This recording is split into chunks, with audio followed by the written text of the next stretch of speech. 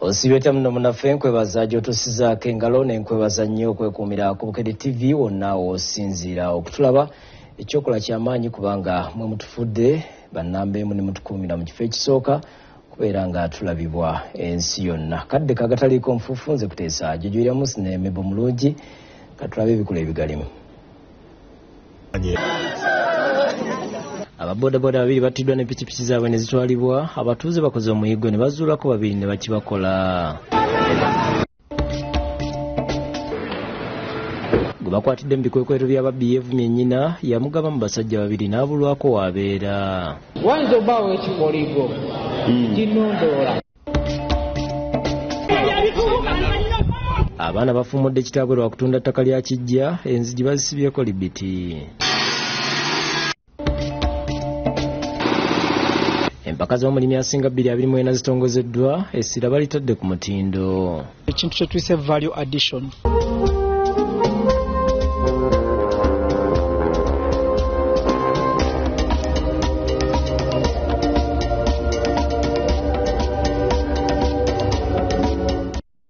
Yongera kwaniza munaffe katandikira omujjivu n'ag'abatemu abazingiza aba bodaboda babiri ne babatta. Abatuuze ne bakola omuyiggo ku Bakoze ne battako babiri omu ku bo ne bamukubako omuliro. Bibadde ku kyalo Samuka ne Kakoola mu luka gw'e Katoogo mu ggombolola Nabo mu disitulikiti y'e Mukono. Katubirabe mbujjuvu. Entiisa ebuutikidde abatuuze ku kyalo Samuka ne Kakoola mu muluka gw'e Katoogo mu ggombolola y'e Nabo mu Mukono oluvannyuma lw'abatemu okuzingiza bannabo babiri abavuzi ba bodaboda ne babatta. Omu ku Battiddwa asuuliddwa mu kirombe ky'omusenyu ate omulala asuuliddwa mu kibira kya Kalitunsi ku kyalo Wabunono. Avuga bodaboda emuddwa ne munno omulala gw'abadde naye nga mutuuze w'e Kakoola. Abattiddwa kuliko Richard Mawanda ow'emyaka 56 ne Sande Semanda abadde amanyiddwa nga Lubooki ow'emyaka 35 nga kigambibwa nti babattisizza nnyondo. Poliisi okuva e Mukono etuuse okulaba ogubadde yeekebeza emirambo n'oluvannyuma ne gitwalibwa mu ggwanika ly'eddwaliro ekkulu e Mulago okwongera okwekebejjebwa. Abatuuze nga bakulembeddwa ssentebe w'eggombolola John Bosco Isabiri bategeezezza nti ettemu lisusse mu kitundu era nti abasse bannaabwe bandibanga babadde babamanyi. Bakulaga nti balwanye nnyo piki ne bazitwala naye bakulaga basajja batu bagezezzaako okudduka babadduke era ne babagoba paka kubatta. Abalala beekookodde embeera y'enguudo embi mu kitundu n'abalala nti beetaaga okuddizibwa poliisi. Kweyinga kweyongere singa kisoboka ne poliisi posti zaffe zandikomyewo mu mbeera yonna. Poliisi bwe batekyasobola okudda Katoogo batuwe ku bukuumi wakiri patro zibeere nga zisula nga zikola ki zirawona. Tuvudde tumanya amakubo mabi tebatuyamba tukolera ku makubo. Oluvannyuma batuuze beekozeemu omulimu ne banoonya abamu ku bagambibwa okumiza bannaabwe omuswera nga baliko abavubuka babiri be bakutte nga bano kigambibwa bali mu kabinja k'abasse bannaabwe era babakubye okutuusa lwe babasse.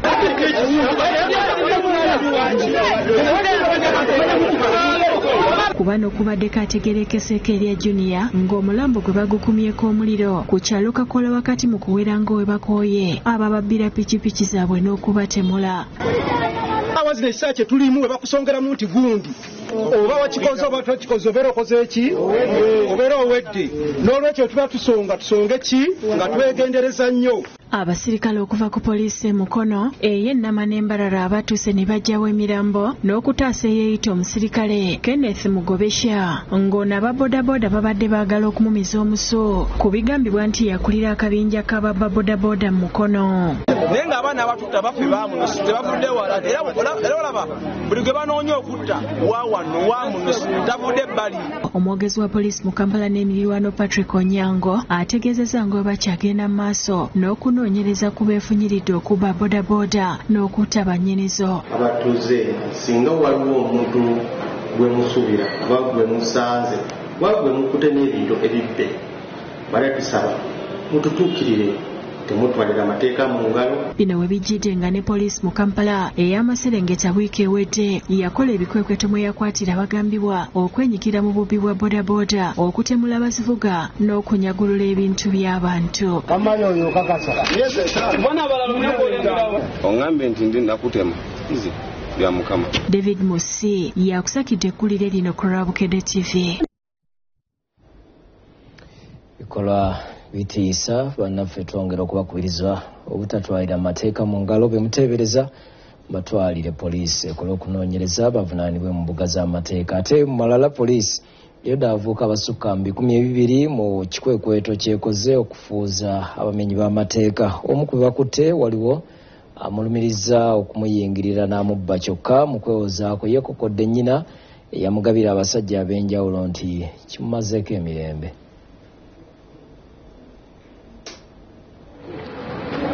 Poliisi natetenga eddumiro DPC yasanise Kalema ne Osibogere Fred bakoze ebikwekweto ku bavubuka abakera n'okusiba betingi bwe bava ne basitukira mu bodaboda z'abannaabwe n'okutuusa obulabe ku bantu.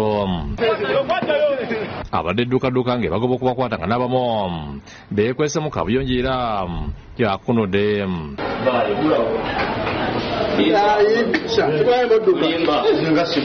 Ebikwekweto mirindiri na tetukutaano na Lukolongo Omutunda Busega era abasangidwa mu bifo bya betenge abasoma 200 bayoleddwa ne batwalibwa ku poliisi Nateete.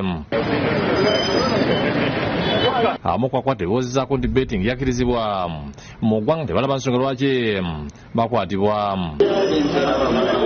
But we are not among those. You come and search, then you go. But if that is the case, then you avoid shit.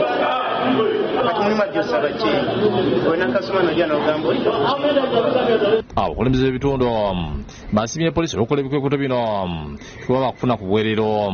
Kirungi nnyo olw'ensonga nze mbeera muno mu kitundu abantu bagenda ne bakeera ne owa beeti oluggulawo abantu ne bayingira beeti omuntu n'asiiba akapapula n'asiiba omwo obudde ne buziba ng'ali omwo. Ku poliisi olw'omuvubuka akoze katemba oluvannyuma olw'okukwatibwa ng'abbye ssente n'essimu mu nnyumba y'omukyali Nabbingo olumulabye n'atinnya ku poliisi. Ava mu nnyumba n'adduka negamba walaalala mujje nengende wa mutabani we nembagamba mujje kojjanzibye. Ono akabye n'atuuka n'okwevumba nnyina eyamuzaala okumugamba abasajja babiri n'abulwako wabeera.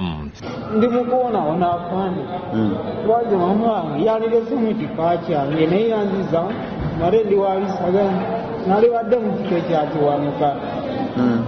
Nze ndi mwana ali mu bbanga siina mmange siina kitange siina muganda ndyawo.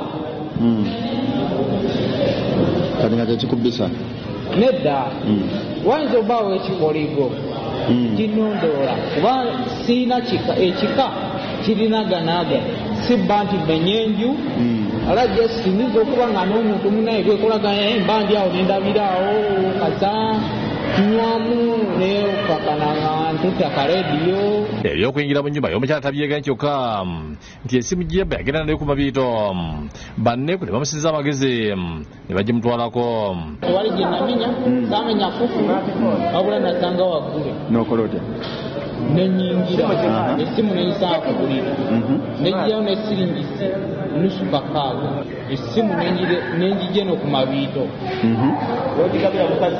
N'abamu ku babiwako ebyo beerayiridde okulondola ensonga eno okutuusa nga babifunye. Yabbye kakaaga nabba n'essimu ya mitwalo 2 ne risiiti nziyina nagigula wali Busega ng'ekidda ebulenga. Kiza Matene yakusakidde Gulin ku Bukedde TV. Iyo nga tubitadde ku bbali waliwo abaana abanabidde kitaabwe mu maaso ne bamufuumuula mu nnyumba y'ekijja. Basoose kumukolako fujjo ne bawangulamu ezimu ku nzigi ne basaayasa amadirisa n'oluvannyuma ne basiba libiti ku nzigi z'ennyumba ennene n'ebyuma ebyokya welding. Bino bibadde Bukolooto mu disitulikiti y'e Kayunga.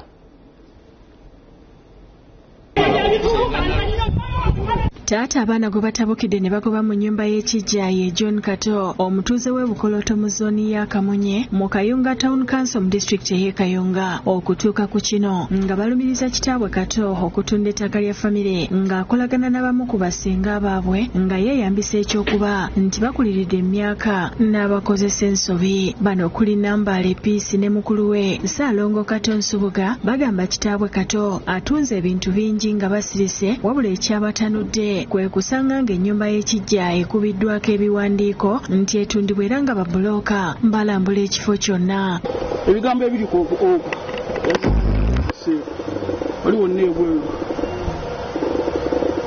yomukulu kavuyo byonna ekiri wano. Nambaale n'Ensubuga baana ba mugenzi mubiru Emmanuel Jinjale ng'omusika we Stephen Kagwa bwe yafa Kato n'ajja ku kijja ne yeewaŋŋamya ku busika n'atandika n'okutunda ebintu. Uganda afe bw'amala okufa ne tugali bannanga okufana tugenda kukolawo tutya kati bannaffe abamu ne tugamba tya tulinayo taata Kato ng'olwaliwo manyinaffe ye taliiwo bamuyita Nuuru n'agamba taata oyo talina bw'abeera ali eri mu kibuga abonaabona twandibadde tukola ki tumuleeta n'akola kinaabeera wano. Ziyakulako mu kusimu n'angamba wandiza tutuula tukola meeting yaliwo 14 meeting waliwo okumwanya kasumira January mwaka ogwedde mbutu tuli bubi tutunda eri abamuzeeyi battu gye baatunda naye mu kutunda talina n'omugo bakola ki gwe baayita kabimanyira mu kutundu bakoze batunze naye nga takakkiriziganya abantu si wakutunda waki wa famire. Bagambye nti kitaabwe ono omuto yeereeta n'ava ewaabwe Ssingo n'ajja yeefuula omukuza waabwe wabula nga kati abalemeredde bamukooye. Atuviire naye kati tugenza okulaba ng'embeera gyazzeemu egenda tusaanyaawo. Bwe bangamba nti nyembe abampadde sente zange ezabbibwa ebintu byange byononeddwa. Bawangudde mwezi ku nzigi mu nnyumba enkadde ne bayasaayasa amadirisa n'oluvannyuma ne badda ku nzigi z'ennyumba ennene ne basibako libiti nga bakozesa ebyuma ebyokya wolodingi. Ensonga zino Collins Kafeero atwala ebyamaka n'ensonga z'abafe Kayunga aziyingiddemu n'atuuza abafamire bano awuliriza enjuyi zombi era n'aluŋŋamya ku mateeka agafuga ebyobusika n'alagira taata ave mu maka gano nga talina lukusa ku bintu by'abaana. Wakulonzebwa omusika tiketa tuwatuwawu era waba w'abaana ki bonna. Avumiridde effujja abaana n'abazzukulu lye bakoze nti n'ebyokuwangulamu enzigi bimenya mateeka. Temwakola buki makovu oyinza okuba nga kataali muli oba ng'aletamu omwana yeebase mulimu ki mukuwona wano ekintu kikoze kigwiridde omwana omwana wekimukubye wonna kiba kimuyitako buki. Kati asabye abaana bamuliyirire olw'ebbanga ly'amaze ng'alabirira amaka gano n'ebijja wamu n'emmere ye gye yalima abasegulire. Banziriza obuntu bwange kuntuno ne bwe batunule mu ssente ze badde bagala okumpa kale nga compensation kale nga akasiimo akampi naye gwe bavunaana nti aveewo ate bennyini be baamuleeta kati agenda kubuuka mu bbanga agende. Lwaki empengwe ya Jinjale yekaayana? Sawulo w'okulira yakusakidde eggulire lino ku Bukedde TV. Ate zo empaka z'omulimi asinga 224 zitongozeddwa. Omukolo gubadde Namulonge ku faamu ey'omu ku bawanguzi b'empaka zino mwaka oguwedde ng'eno abavujjirizi gye bakuŋŋaanidde. Basiimye omutindo empaka zino kwe zitekebwa n'okuba nti zongedde okutumbula ebyobulimi n'obulunzi mu ggwanga. Abavujjirizi b'empaka z'omulimi asinga bakuŋŋaanidde ku site farm e Namulonge nga y'omu ku bawanguzi b'empaka zino omwaka oguwedde Ssaalongo Henry Lugolobi site okutongoza empaka ez'omulimi asinga 2024. Ssaalongo Yohan Lugolobi nannyini faamu eno agamba mu kusooka yafiirwa olw'okuzimba ebiyumba by'ente n'enkoko ebitatuukagana na mutindo kyokka nti bwe yalaba tafunamu yasalawo okugenda e Budaaki n'afuna omukugu eyamuwa amagezi amaanyi agase ku kulunda ente. In one of the reports he suggested that could be if I venture in dairy it could be a good enterprises here. Buli lunaku Lugolobi akamalita z'amata 200 gaaguza balirwana be. Some cows we milk 3 times a day, others we milk 2. It depends. Kati asabye gavumenti okussaawo abakugu bayamba abalimi mu by'obulimi n'obulunzi okulaba nga tebafiirwa. Omu ku basazi b'empaka z'omulimi asinga era nga mukungu okuva ku kitebe kya Budaaki mu ggwanga, Josephat Byaruhanga ajulira engeri empaka z'omulimi asinga gye zongedde okutumbula omutindo gw'ebyobulimi mu ggwanga. Kasita obeera mu bizinesi ya agriculture ne agribusiness, tetwagala nnyo okugamba nti tutunula nnyo abanene nnyo n'omuntu akolera awantu watono naye ng'akakola mu ngeri y'enjawulo. Nze mu luzungu ntera nnyo okukiyita doing ordinary things in an extraordinary way, naye ng'olina okwekakasa nti kyokola mu butuufu naawe kyanjawulo ku balala. Alambuludde bye batunuulira nga basala empaka zino era nti ku mulundi guno banoonya bannamukisa 10 okwetooloola eggwanga. Engeri gy'ofuna amagezi okulaba nti faamu yo bizinesi egenda ng'ogimpuruvinga, engeri gy'oyongerako ku mutindo, era siimu yo guno omwaka ejja kuba ng'etunuulira okusinga value addition. Akubiriza abalimi okwetaba mu mpaka zino nabo bawangule. Of the judges mbasaba nti mubeerewo ate mwetabe mu guno competition eno. Akulira Kaudais mu Uganda, Johan Vohek agamba nti empaka z'omulimi asinga zoleka obwetaavu obw'okumanya mu bantu. This farmer competition is actually one of the highlights of the year for us when the farmers come over. And the main reason why this is a highlight for us in the Netherlands is because we can see what knowledge and eagerness in obtaining knowledge can do to a farm. Akulira KLM Airlines mu Uganda, Rukia Otema agamba nti beetegefu okuwagira kaweefube ow'okutumbula ebyobulimi. Ffe nga KLM tumaze emyaka 10, guno mwaka gwaffe gwa 10 nga tuli mu competition eno. Tutwala abalimi abo ababa bawangadde ne tubatwala e Netherlands ne basobola okusharing experience ne ba farmers abali eyo ekigatta ku value yaabwe okukola obulimi okweyongera okubeera nga buli productive mu nsi eno. Anet Kichoncho okuva mu DFCU agamba baluubirira okusikiriza abantu okutwala ebyobulimi ng'omulimu. Bw'oba onoonya bank ekutegeera ebeera naawe mu buli ngeri, jangu mu DFCU bank tujja kuba nga tukuweereza. Ategeezezza bannayuganda nti DFCA erina enkola nnyingi eziyamba abalimi era n'abasaba okugyettanira. Agribusiness Development Center, eyo sente eyo etraininga abalimi okulaba mbu bye balima bivaamu value. Akulira Vision Group Don Innocent Wanyama agamba nti mu myaka 10 egy'empaka z'omulimi asinga baakafuna abawanguzi 11 nga 97 ku bo baakyalako mu ggwanga lya Budaaki. Nate njagala kwebaza DFCU Bank kuva twatandika competition, sente ze batuwadde ziri biliyoni 1 mu miliyoni 3 ze tuwadde abalimi bano abawangudde naddala mu kugula farm implements okuteeka ebyuma ku faamu zaabwe. Agamba bawangula empaka omwaka oguwedde e Budaaki bagenda mwezi gwa 6. Naye guno omwaka twagambye nti nga tuvudde just ku balimi abasinga, ekintu kimu kye tugenda okutunulako nnyo ky'ekintu kye tuyise value addition. Kikyokolako okwongera value ku byokola. Ayongerako nti eggwanga baligabanyizaamu ebitundu 10 abantu mwe bagenda okuwangulira era nti ku mulundi guno bagenda kugattamu n'ebibiina omwegattira abalimi n'abalunzi. Buli region ebeera n'omuwanguzi omu, so babeera bawanguzi 10. Naye ate we tutuuka ku national level bajjaji baffe basosolamu ne tufuna abasinze abokusatu. Tujja kulaba tuprofilinga ne cooperatives eziriwo mu Uganda.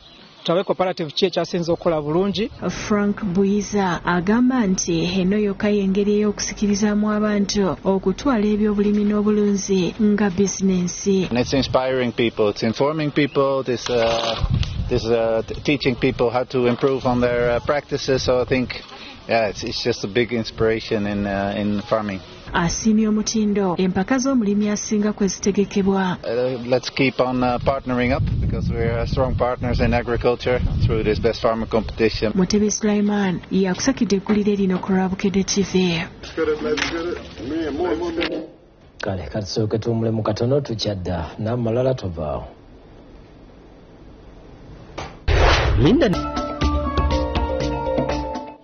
Kulikayo mukumulamu okwo mawulire amalala abasuubuzi abagenda mu maaso n'akeediimo bakeeredde mu kiyongobero oluvannyuma lw'okufuna amawulire nga President Museveni bw'atagenda kubasinkana ng'abasuubuzi bwe baali basabye.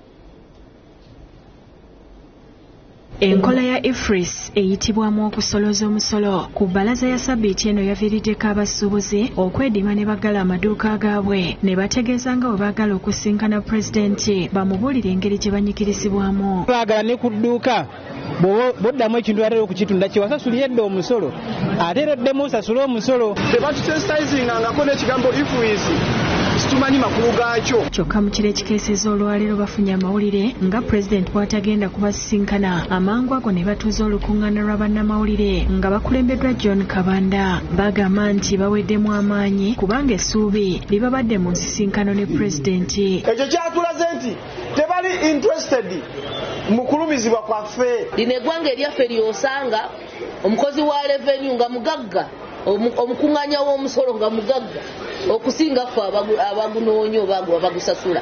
Pulezidenti yeetaaga kumiitinga abasuubuzi bonna bamubuulire ebizibu byabwe kubanga ye pulezidenti waabwe. Banenyeza bannakigwanyizi abandi banga be baviiriddeko ensinkano eno obutabeerawo. Ababulookinga pulezidenti Museveni okujja okumiitinga abasuubuzi be mukimanye nti kyemukola kikyamu. Bongedde okwogera ebibasoomooza ne bakakasa nti akeedimo kaakugenda mu maaso. Waliwo agency notices batadde ku bannaffe abali ku sisitimu eyo nga basibye akawuntisi zaabwe tebakyalina access ku akawuntisi zaabwe. Tusaba akawuntisi zaabwe zisumululwe. Nga gavumenti tetuzze mu kuvaayo n'eraga obutali bumativu bwaffe tugenda kussa ebikola bwansi kubanga era tetukola paka we baliwulira naffe olulimi lwe lutegeera. Patrick Onyango, omwogezi wa poliisi mu Kampala n'emirirwano, alabudde abasuubuzi ku keediimo. Tukyalinda ebinavaayo mu ofiisi ya pulezidenti okusinkana abasuubuzi.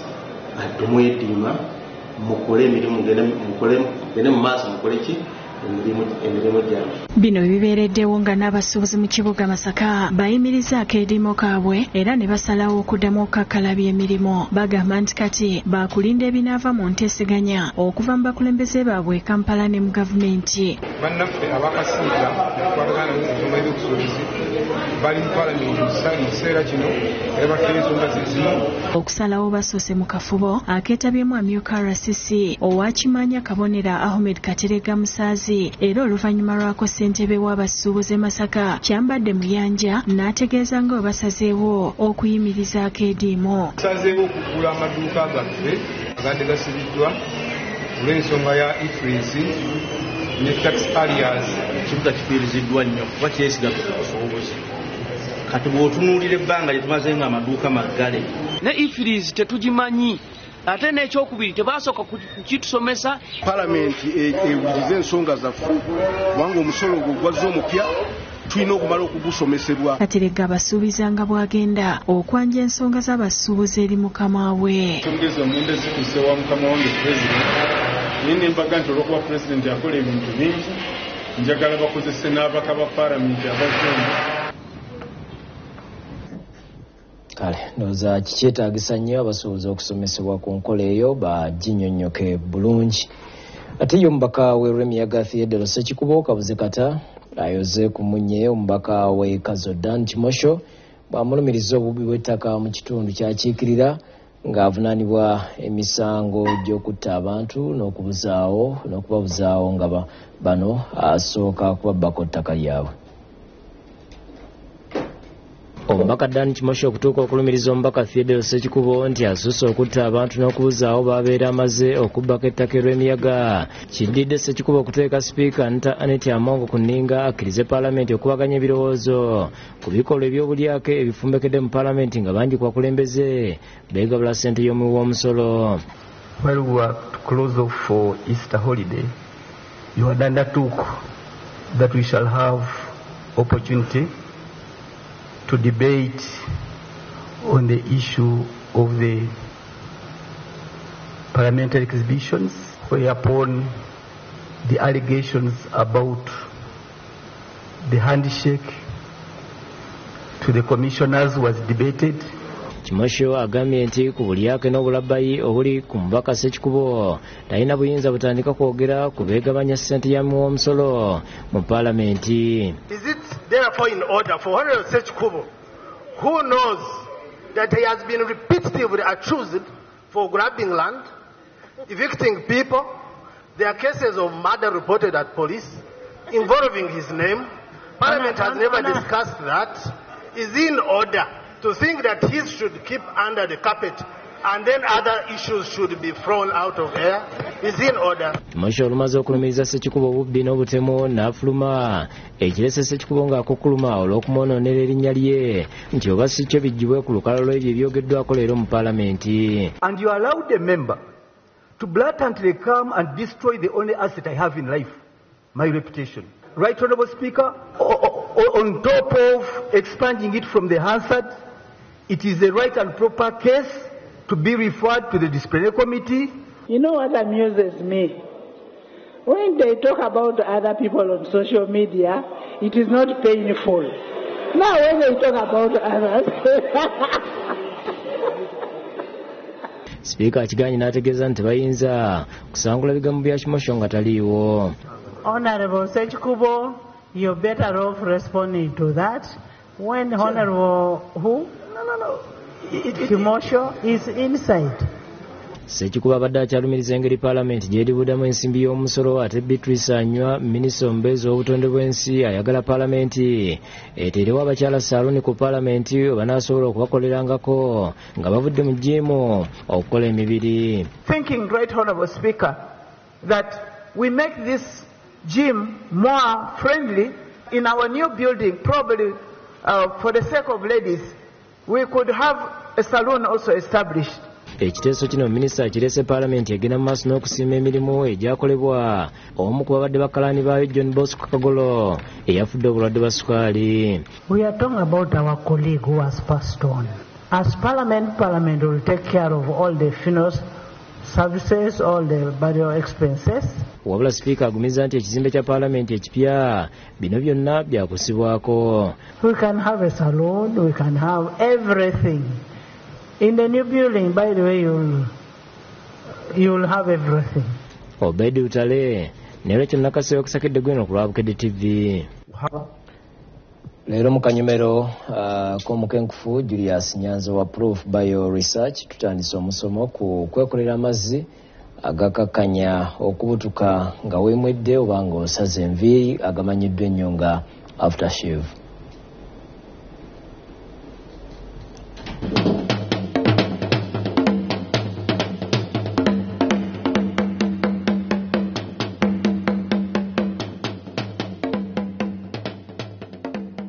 Nga tukyeyongerayo n'emisomo gyaffe egy'enjawulo ku mirimu gy'osobola okwetandikirawo awakaawo wano mu kanyomero k'omukenkufu mwe twakwataganira ne kampuni ya Proof Bio Research olwaleero tutanze kukimanyikiddwa ennyo nga aftershave nga gano ge mazzi agakozesebwa oluvannyuma lw'okwemwa oba okusala enviiri.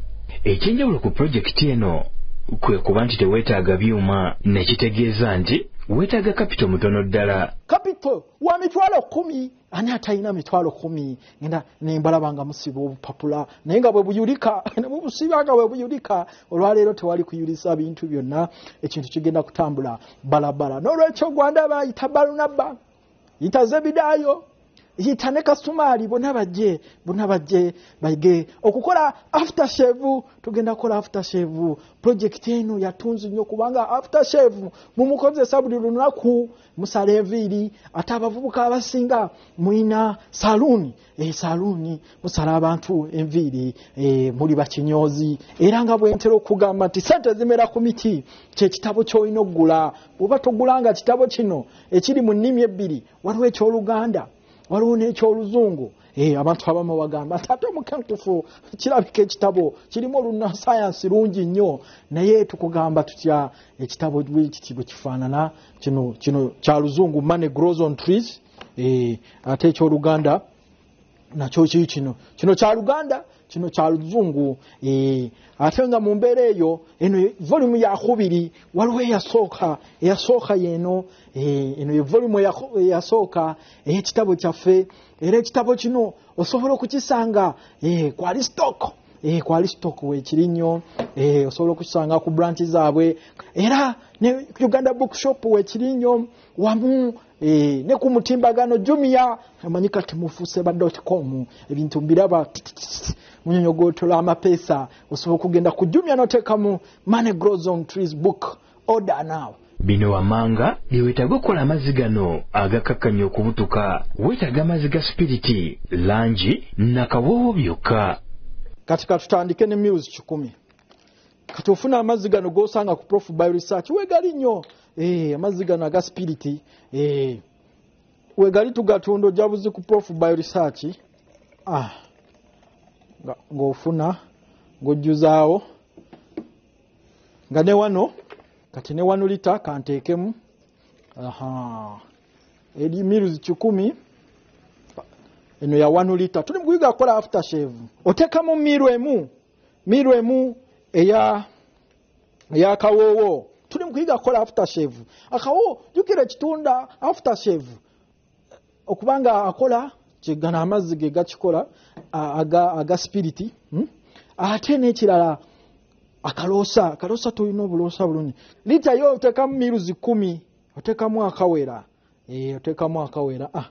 miruzi 10 era ofuna ka serviette n'okoona bwoti mu serviette kati ng'oteekako okona mu kala yaffe nze ndi wa butonde njagala nnyo kiragala bonyenyo anti abasaluni baagala nnyo green baagala nnyo alindako naawe okufuuwa sooka olindeko tukyatabula kati eyewedde nga neeno nayo otabula ng'otabula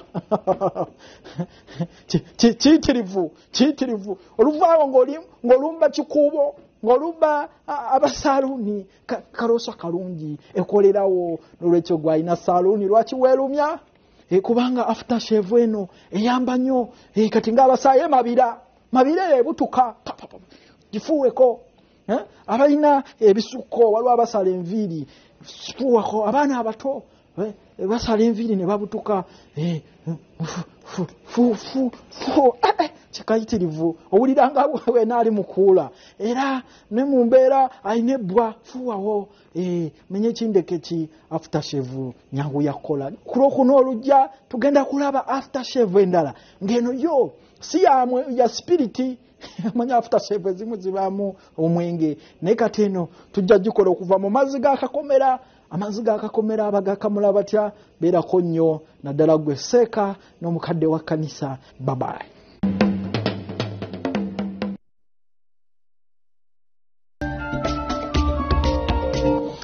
Mukataliko nfuufu amalala omusumba Jedidiya ddoboozi lye alojja abavubuka abamumisaamu empi bwe yali agezaako okubabuuza ekigenda mu maaso ku ttaka lya muzeeyi Hussein Male Kateega yakuba tilibadde limaze akaseera nga balikaayanira ku bbalaza. Wano gwe tusanze Ndejje Lubugumu ayagala gavumenti ebeeko kyekola bavubuka abakola effujjo ku by'ettaka. Kugataliko nfu ku bbalaza twakulaga emboozi ya muzeeyi Hussein Kateega ya mwana we Aisha Namalo omusirikale wa poliisi kwera agubye mu nnyumba kyokka abanenera amaze ku buyinza bwa kooti bano bafuna bakanyama abakuuma ne bayingiza muzeeyi maka agasangibwa Ndejje Lubugumu. Bakanyama wakati nga basiba ekifo kino singenge okukyetoolooza omusumba Jedidiya ddoboozi lye wa puleya tawakya kibeera agenda okubuga omusujja gw'enkaka yayimirye n'ateeka okubabuuza byebamukolako effujjo.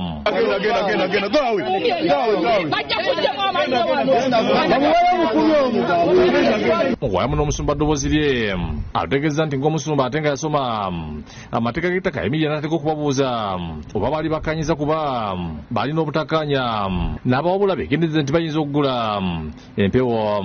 Normally etabuli baali badde wamu ne babeerawo akafo ke bateekako sengenge. Implication ebeera nti osanga bakatunze kati kwe kubabuuza nti kano bamukatunze mwasoose kukkaanya kubanga bwe temunnaba kukkaanya omuntu gwe mutuuliriza mujja kuba mukoze eki mumutunzizza mpewo. Kyokka agamba nti era kyabuza abavubuka ne bamusalako omu ku bo n'amuyisaamu empi matama ezambalagala. Omu ku bo n'ava ku nnyumba n'ajja n'ambuuza nti gwani beebikwatirako wa n'ankuba oluyo olw'amaanyi waneeno. Waliwo abakyala bali bakwata ku masimu wabula bwe babalumba kwe kwetakuluzaako n'adduka agambye nti yagenda n'afuna abasirikale okukwata akanyama eyali amukubye kyokka ne bamulemesa okumufuna kuba baali bangi. Nze okujja ne poliisi nali nze kukwata omuvubuka oli eyankubye so sikwata family nga bwe baali bagamba. Ategeeza nti olwagenda ku poliisi endejjero Bugumu okuggula omusango kyokka abasirikale bamusaba atwalire abajulizi abaddewo nga bamukuba nga talina wadde kuba bonna abaaliwo baali bantu bawaka nga tebasobola kulumiza bakanyama bano. Bwe mala okuzayo medical form nange genda ofuna abajulizi tuke tukolere fayiri nimugamba nti ankubye abadde omukubo n'ababaddewo era bali part of the group nti kaakati nzira okuŋŋaanira neefuna abajulizi. Agambye nti ajja kunoonya Kanyama ono asobole okumwetondera kuba yamuswaza nnyo. Osobola omusonyiwa singa amanya nti kyeyakola kyali kikyamu nnyo omuntu omukulu okumukuba. Asibye ne gavumenti ebyokukyekola ku bavubuka abasokola efujja nga batwaliddwa mu by'ettaka. Ayina omusango gwa assault naye gukusibisa emyaka 5. So si kirungi kumala ga resolving issues by violence. William Mutyaba yakusakidde eggulu ku Bukedde TV. Ate abakungubazi batendereza mukomugagga wa Nabisere Hotel Teddy Josephine Nakaketo aziikiddwa olwaleero. Nakaketo yafa mu ngeri ya kiwatukira ku bbalaza ya weekend. Kabadde kaseera ka buyinike maka g'omugagga wa Nabisere Hotel Emmanuel Siwankambo nga bakungubagira n'okuziika mu kyalo Teddy Josephine Nakaketo Siwankambo eyafudde ekiwatukira ku bbalaza.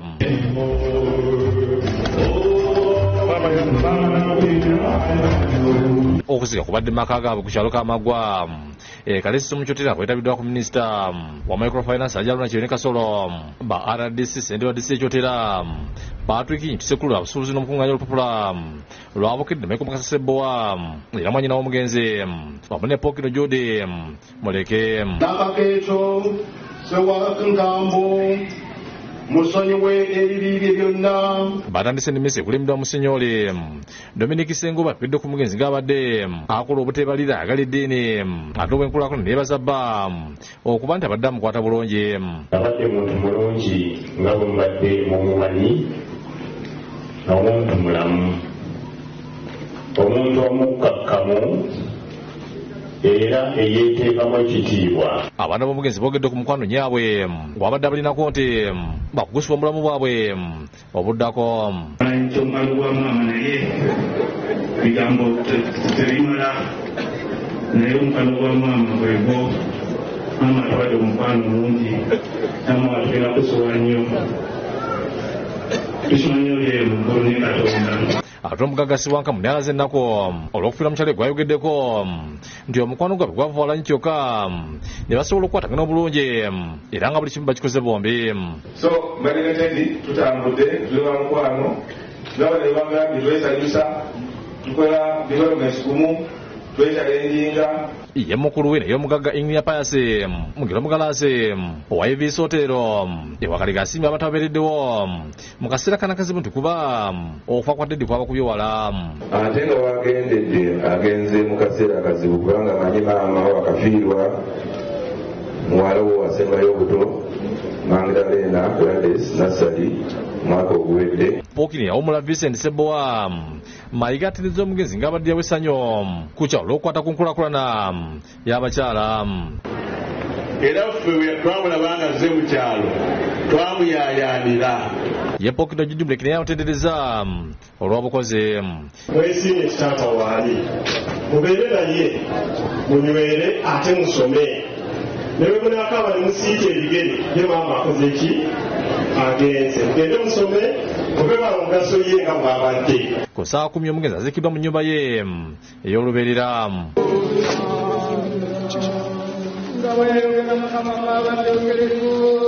Muli wa John Bosco yakusakidde eggulu lwa Bukedde TV.